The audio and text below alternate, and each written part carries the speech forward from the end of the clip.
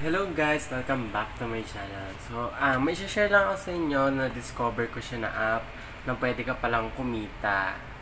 Bagong lahat, do me a favor guys, please subscribe to my channel, like, and also mag-iwan na rin ng comment. So, yan nga guys, umpisahan na natin ang ating tutorial. Ang tawag sa app na to ay Clipclap. So, alam ko naman na alam nyo na yung Clipclap na yun. Pero, ituturo ko sa inyo yan kung paano pabilisin yung oras dun sa orasan niya using two application lang. Okay? So, gusto nyo bang matuto? O, ito na. Magre-record ako or magpo-voice over ako para makita nyo yung application mismo. So, ayan guys. May camera. May pala ko dito. So, ang gagawin nyo lang ay mag-download kayo ng application na Clipclaps sa Play Store. Clipclaps. Yan. Ito siya. So, hindi ko na siya inaano kasi na-download ko na siya. Then, ang susunod nyo naman na i-download ay yung auto-scroller. Okay, auto-clicker. Ayan. Ang auto-clicker na yun, ito siya. So, install nyo lang siya. So, sa kaso ko, na-install ko naman na siya. Then, pagkatapos nun, i-open nyo lang yung auto-clicker. Yan ang lalabas. Pagkatapos may makikita kayo dyan na single target mode, multi-target mode, at saka others. Dun kayo sa single target mode. Ang gagawin nyo, i-enable nyo lang siya or enable. Then, click nyo yung dito kasi tag dito.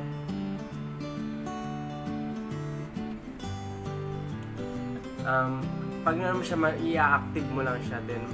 Then magpapakita siya ng auto-clicker, naka-on naman na siya din. Ayan.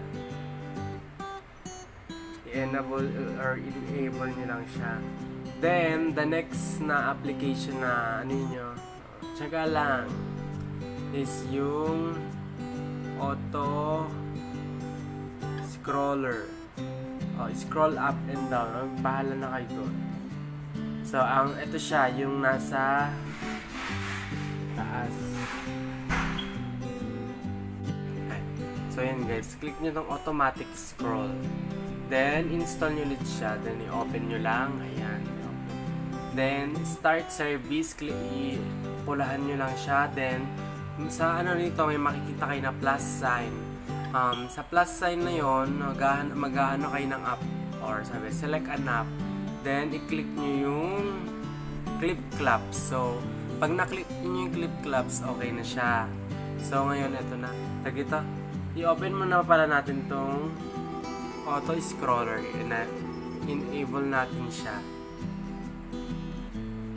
Ano ba sabi? This app does not work. You can disable as service then enable again. So, the issue. Active then. Ano man sabi? Accessibility menu. Settings. Okay. Ayan. Naka-open na nga, diba? Then, naka-automatic na yung clicker. What happened? Auto-clicker. Off. Then, okay. Ayan. Naka-open naman na siya. So, enable ko na. Ayun, makita nyo yan. Yan na, makikita nyo siya. So, ito siya yung may bilog. Ayan. Ito yung bilog. Tapos, ito yung may, alam nyo na may play button. Ayan siya. So, click. Ayan. Ayan. Ayan. Ayan. Ito yung sa single target mode. So, yan lang naman kailangan natin yung single target mode. Pagkatapos, i-open din natin yung Ayan, makita nyo na kahit naka-ano siya, nasa background lang siya. Makita nyo yung automatic scroll. Click mo lang din yung automatic scroll. Ayan, so naka-ano naman na yung Clipclaps. Makita nyo naman dyan. Ang gagawin nyo lang, ayan. Dami nating open nyo yung Clipclaps. Ayan. Ayan, so makikita nyo dyan, ito yung sa baba, yung scroll na yan, yung kulay dilaw. So, paano gumagana to? Punta kayo sa videos, ayan. Then, ang gagawin nyo lang ay, kasi umaandar yung orasan kapag nagpe-play ka ng video at saka nag-scroll down ka. Tignan nyo, makikita nyo yung orasan sa baba. Pindutin nyo lang ito, ayan. Makikita nyo na gumagalaw yung orasan. Ayan. Meron dyan mga treasure na box treasure. Yun yung mga rewards. Kaso dito, wala kasi. Hindi ko alam. So, another thing naman dyan para pang mabilis is itong shortcut. Gamit itong auto-clicker. Itong bilog na to, ayan, kung nakita nyo, ilagay nyo siya rito sa parang, ayan, sa pinakababa malapit sa X. Then, ang function nito ay, sa auto-clicker, click mo lang itong play button na to, ayan, makikita nyo siya, ayan, pinipindot niya at nag-scroll siya ng baba. Makikita nyo rin dun sa orasan, ayan, mabilis yung oras niya, ayan. So, hindi ko kasi maipakita sa inyo yung ano niya kasi wala siyang countdown ngayon dito. So, makita nyo yung rewards ko. Kagabi ko lang siya ginawa. Ayan, meron akong 16 na rewards. So, back na natin. Ayan. Sa rewards na yan, pag click mo siya, ayan. Makikita ka dyan, open. Ayan. Dalawa. Ayan, 7. Diba? 50. Ayan. Parang ganyan siya. Ganyan lang yung mga kukolektahin nyo. Pagkatapos, pwede kang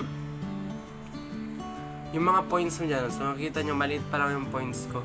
Yung points na yan, pag linik mo, ayan, pwede mo siyang i-exchange. Ayan. O, parang ganyan. Click mo lang yung exchange. Tapos, ang halaga ng 4,804 points ay $0.4. So, pwede mo siyang exchange. Pero, sa akin kasi, hindi ko muna siya in-exchange. Ayan. So, yun lang guys. Ganun po. Ganun lang ang mga tricks na dapat nyo, kailangan mo lang ng 2 application para sa isang application. Diba? Tsaka, dito, I try yung, yung napanood ko rin sa YouTube, kahit natutulog ka, yan, pwede mo siyang gawin. Which is, I advise you guys na huwag niyong gagawin yun kasi trinay ko siya kagabi. Oh my God. Pagising ko ng umaga, sobrang init ng phone ko, diba? Sobrang init niya, kaya pinatay ko siya agad. So guys, huwag na huwag niyong gagawin yun, ha? So hanggang dito na lang. I hope you enjoyed the video. Bye!